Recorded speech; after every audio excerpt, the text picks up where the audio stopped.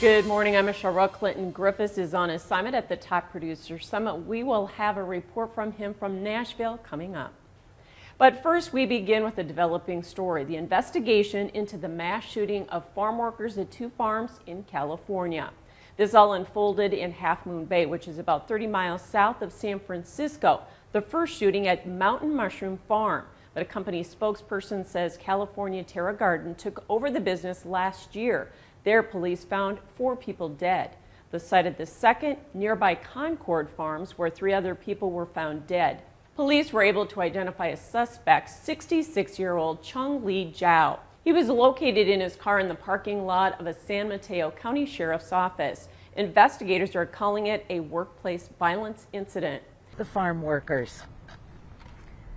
They were killed with purpose, with intent, execution style.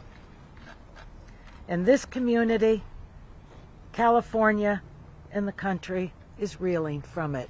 Investigators say they still don't know the motive for the shootings, but believe the suspect worked at one of the shooting locations and acted alone.